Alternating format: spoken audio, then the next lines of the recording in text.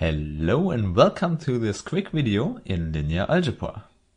Today I want to show you how you can easily calculate the dimension and the basis of the range and the kernel of a given matrix.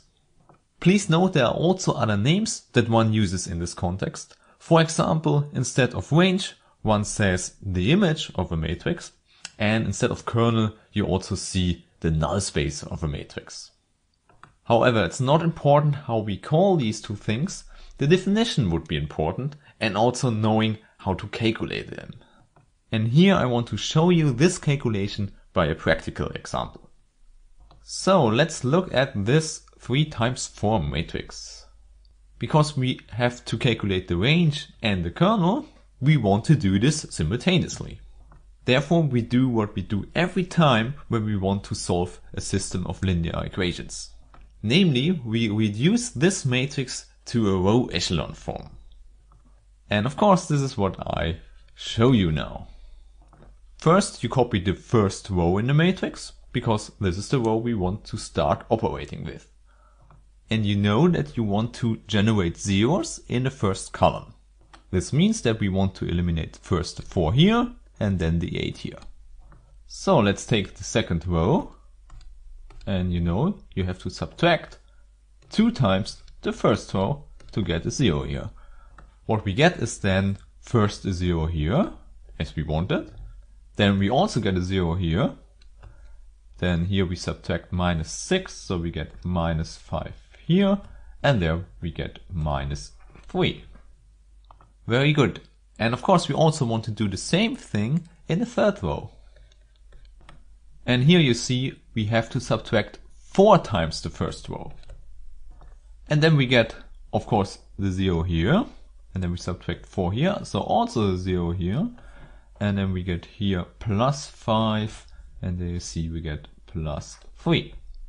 So what you see is that we are almost finished. We just have to do one step to reach the row echelon form. Therefore I copy the first 2 rows and know that I now want to generate a 0 here. In order to do this, I take the new third row and just add the new second row. Then I don't change anything here, but then I add -5 and 5, so I get also 0 here, but also a 0 here in the last column. And now we reach the row echelon form as we wanted. And maybe I should give it a good name, so let's call it A prime. Please note that this is indeed a row echelon form, because we have these nice steps here. And all 0 rows, if some exist, are at the bottom. Also the elements in the corner, which are always non-zero, are called the pivots. Here in this example we have exactly 2 pivots. An important thing you should remember is, in the moment you reach the row echelon form, you have immediately the 2 dimensions here we want to calculate. That's because if you want to solve a system of linear equations, you would put all the free variables on the right. And this is also how you would get to the kernel of a matrix.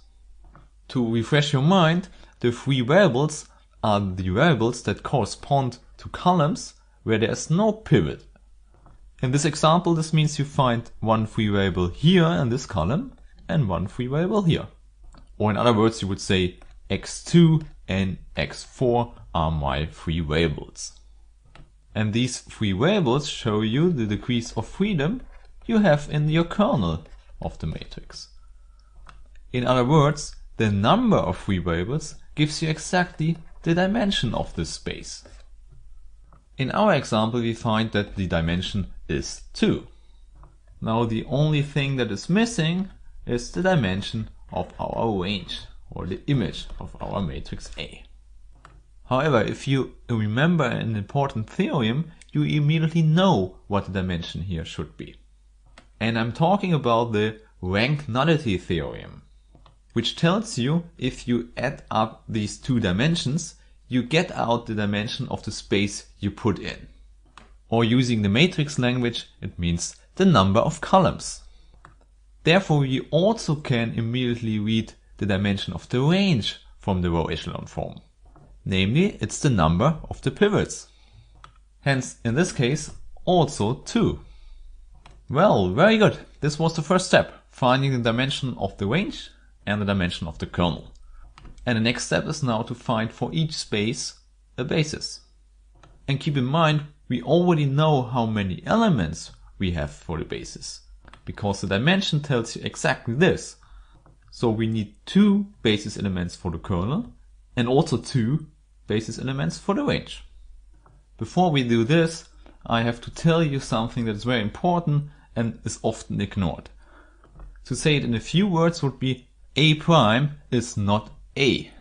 We change the matrix, it's a new matrix. And we want the kernel in the range of the matrix A, of the original matrix, not of the matrix A prime. Therefore keep in mind what we do with the matrix A to reach the matrix A prime. We only applied row operations. The good thing about row operations is that we indeed don't change our kernel. Therefore, this is what we do if we want to solve a system of linear equations. We do our row operations, the whole thing gets easier, but still has the same solution set, it still has the same kernel. However, now you might fear this does not hold for the range, and you are correct. In general, you will change the range by doing row operations. Therefore, maybe calculating the kernel might not be the problem here for you. I have other videos that explain this in very detailed form, so maybe you check them out. Therefore, maybe here just very quick. We write our equations, so we have 2x1 plus 1x2, and we know x2 is a free variable, and we have 3x3, which is not a free variable, plus 2x4, which is again a free variable. And this is equal to 0 because we calculated the kernel. We do this also for all other rows, which means just here the second row. And then we put all the free variables on the right hand side. And then we start from the bottom to get the leading variables only depending on the free variables. So here we solve the first equation, which means we have here 3 divided by 5 and a minus sign. Okay, and then we choose this variable depending on the free variable to substitute it here. So we put that in here, and then we also have x1 only depending on the free variables.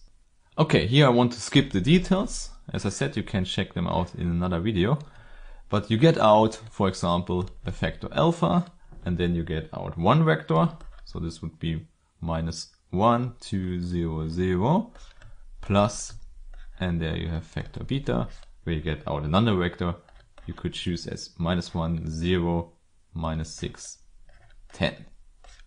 Yeah, and then you know alpha, beta are your free variables. So I just renamed x2 and x4. So this is just alpha and beta in R.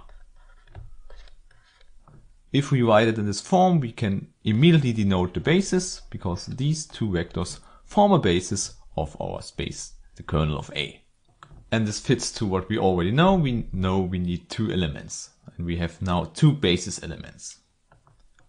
So maybe that's good enough for the kernel, but we still want to know what is the range. So let's go back to our original matrix A. Now you know by doing these row operations, we will change our range. So we don't get our range immediately from the row echelon form. But remember, we got out some information from this, namely the dimension of the range. We also know it's 2. If you now remember what the definition of the range is, then we immediately get the information out. And the definition of the range is the span of all the columns of the matrix, which means the space that all the columns span. However, because we know that the dimension of the range is only 2, we also know that we only need 2 columns to span the whole space, which means 2 are sufficient for us. The only question that remains is, which 2 should we choose? These 2? Or these 2? And this is what we can answer now. Obviously, we want 2 linearly independent vectors. For just 2 vectors might not be a problem showing that they are indeed linearly independent. But if we would have a bigger dimension, so we have to show that maybe 7 vectors are linearly independent, then we might have a problem to immediately show that. And here the row echelon form helps us indeed.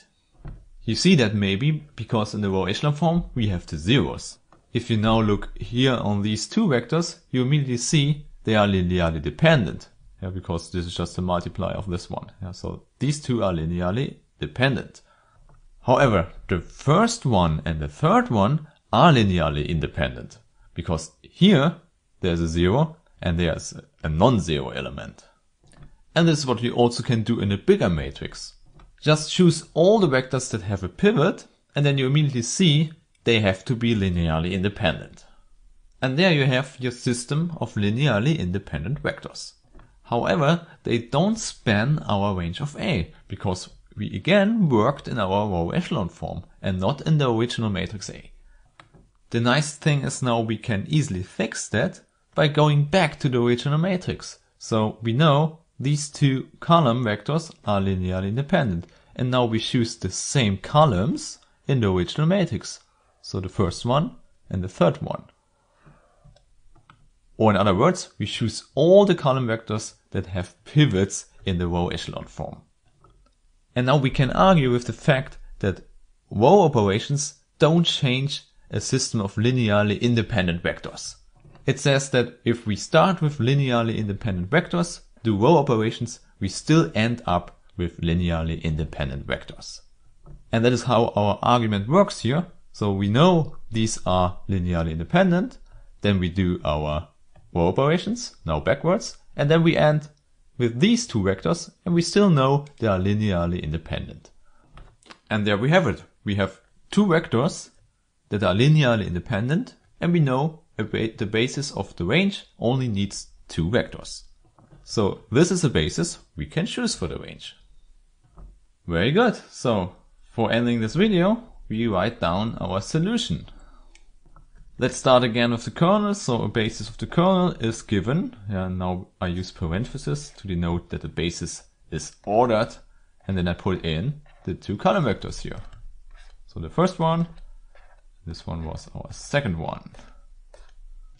And in the same manner we write down a basis for our range.